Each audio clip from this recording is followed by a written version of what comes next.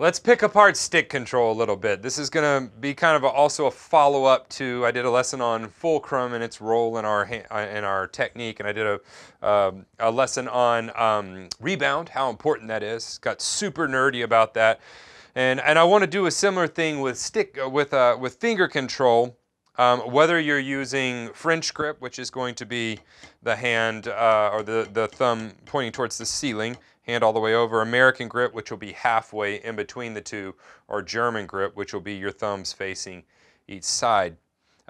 You can use finger control in each one of those, and it's a little bit different within each one of those. But the purpose of this video is to give you a way to troubleshoot your finger control, because all too often I have drummers and I have students come in and they say, I'm having trouble with finger control, and this is what they're doing. They're just like over and over, just trying to get it to go. We can't get it to go. And they're just like doing the same thing over and over. And that's the definition of insanity, people. Like doing the same thing the same way and expecting to get different results is not going to work. It never has worked. So what we have to do is we have to have a system for troubleshooting things. And that's what this is going to be. It's simply 3 steps that you can go through to troubleshoot your finger control. Okay? And the first step is we have to realize that with finger control, there are 5 of these guys, unless you've lost one or you're abnormally weird and you have an extra one, in which case, I don't know what to tell you. But we have to figure out which finger is giving us the issue. So our technique's okay, we're making use of our fulcrum, we're getting good rebound, but when it comes to finger control, we just don't have it. It's going to be a specific finger. One of the fingers is going to be the culprit, where if your left hand is significantly slower than your right hand with finger control, or it doesn't have as much control, it's going to boil down to which finger is it that is affecting the overall stroke. You might be like, Steven, no, it's just overall. No, there's a particular finger that is lagging behind the others, and you gotta fix it.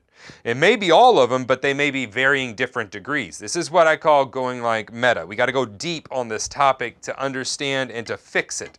Okay, so the first thing is figure out which finger it is. For instance, for me and my own finger control, whenever I'm playing, I have worked for years and still work on these last 2 fingers, particularly the pinky, but also the ring finger. They're both the culprit. They're both just, they're just not there. And it's depressing. You work it for years and you're like, will they ever be there? And they will. They're getting better, but it's incremental, you know. It's all about the journey. There's not a destination. We're not like you reach some certain speed and you're like, I'm a god of drumming. It's not about that. It's about the journey and learning as we go and developing. And so when I began looking very closely at my finger control, because my left hand, I noticed that it was just not as in control as my right hand. I thought, oh, I need to do control better. That wasn't the issue. The issue was, it was these 2 particular fingers on this particular hand. So what I had to do was not isolate all of them. I needed to isolate those 2 specifically and prioritize them in my practice time. Okay, and that is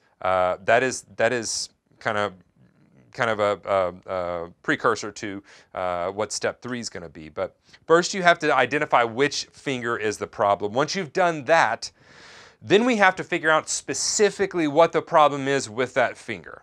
Okay? Is it control or is it strength? And control comes on both sides of strength. Let me show you how that works. So control is, I just don't have any control. The stick is going this way and that whenever I don't know why he keeps trying to get in the lesson. Keeps going this way and that whenever I'm playing. Okay, that's a control issue. And what I would do then is I would specifically segment that finger. I will never play this way whenever I'm playing on a gig. It's just not going to happen. But in my practice time, I play this way a lot because I'm isolating the individual fingers. So what I would do is I would isolate that finger and I would begin to dissect and go, okay, once I can get this to where I can control it, and I would set my metronome, once I can get it to where I can control it at quarter notes at 80 BPM, then I'll know that I'm fixing that problem, okay? But then you say, well, Steven, what do you mean? Is it a strength issue? Okay, on my right hand, I have significant more strength in my fingers than my left hand. I've developed my left hand a lot over the past few years. Really been focusing on it in my practice time. But when I started looking at this stuff, I mean, it was crazy difference. I had way more control and way more strength. What I found was I didn't have the strength to get the rebound I needed to actually get the stroke going. And so that was the next thing I did. Once the stick stopped doing the wobble, I'm like, okay, cool. Now I need to work on my strength. So I would set it to like 90 BPM and I would play half notes and I would just focus on throwing that stick as hard as I could with that finger, trying to get it to come back to the same point that whenever I throw with my right hand, because used to whenever I threw with my left hand, it only come back about right here. My right was coming way back here. So first it was a control issue, then it was a strength issue, and then it was a control issue again. What do we mean? Well, now we've got a lot of strength, but now we've got to learn to control that strength in that we've got to be able to play subdivisions at a specific tempo in time. Okay, so first, is it control or is it strength or is it control on the other side of strength? Once we get strength, we have to learn how to control that strength. So that's step 2. The first step is figuring out which finger it is. The second step is figure out exactly what the issue is. Is it control, strength? Which side of strength is that control on? And the third step is going to be isolate that. It's real simple. This is, you know, people try to make things way too hard. It's not hard. You figure out what the problem is, dive into it and figure out exactly what, or figure out where the problem is, figure out exactly what the problem is, and then isolate the problem. That is how we practice. And it's the same thing with finger control. So when I'm going into this, I'm going to start isolating this finger for large amounts of time. I'm not just going to mindlessly sit down and do finger control in French grip or in German grip with that whole hand. I'm going to specifically work on those fingers for long periods of time and ignore the rest of the hand because it's up to speed. And then later, weeks later, we'll bring it back together and try to put it all back together. Okay, but until I get that finger up to speed with the rest of the hand, you're going to continue to have problems. If this is how you're working finger control just over and over and over mindlessly, you're screwing around. It's not going to work. You have to isolate what the actual issue is. And then once you've isolated that, figure out what the problem is, and then we have to work on that specific problem, ignoring the rest of it. That's going deep on something, okay? And a lot of you have never done this with your technique. You're like, oh, I just can't play finger control. No, there's a deeper issue there. Yeah, I agree you can't play finger control, but what's the issue? Why can't you play finger control? Well, so when we start going through, it's like, okay, well, starting with the first finger, that's the issue. So I start with that with my students. It's like, until we can get this finger going in German, you know, we're not, oh, your fingers aren't on the stick. Yeah, I know. Thanks for that. It's because I'm trying to isolate it. You know what I'm saying? I'm not going to use that on a gig. I'm not going to be on the ride cymbal doing this thing. That's not going to happen. I'm not going to do this on a gig. It's just not going to happen. But I am in my practice time. I'm going to isolate this.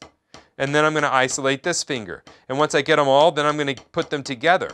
And now I have complete control. Then I'm going to go to French grip or American grip, and I'm going to do the same thing. And I'm going to develop exercises where I can switch in between the different fingers so that I can so that I have the same strength with all of them. Once they're all the same strength, then we can work on overall finger control. And you'll be amazed. Once you isolate that, troubleshoot it, really work on it, how quickly the rest of it comes around. Like seriously, it's gonna come around. So if you want to go deeper on this stuff, these are just like, you know, macro overviews of these topics. If you want to go deeper, you can grab a membership at the website. That's always available, but these are here for you too, just to kind of help you troubleshoot these issues as well. I've got a new free series. It's developing a drum fill vocabulary. It's a 3-lesson series. Jump over to the website. That's completely free. I'll put the link below this video, but I urge you, whatever you do, go in depth on these topics. Don't just sit there redundantly every day and go,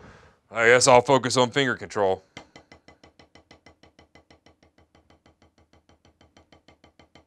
That's not how we do it. We focus on finger control by going, okay, cool, this is the issue. I'm going to throw this and try to get strength, and then I'm going to try to get control, and then I'm going to put all the fingers back together, and then I'm going to put it with my right hand. That's what we do. We isolate these things in practice time. It's called miniature feedback loops. We have to do that. But until you do that, you're going to continue to have finger control problems. If you got questions on this, you can put them down in the comment section. I love hearing from you. If it helped you, give it a thumbs up or just share it with somebody that you think it may help. As well, you can always email me with questions that you have. That's what I'm here for. That's what I'm here for. So hopefully this will help you troubleshoot your own finger control.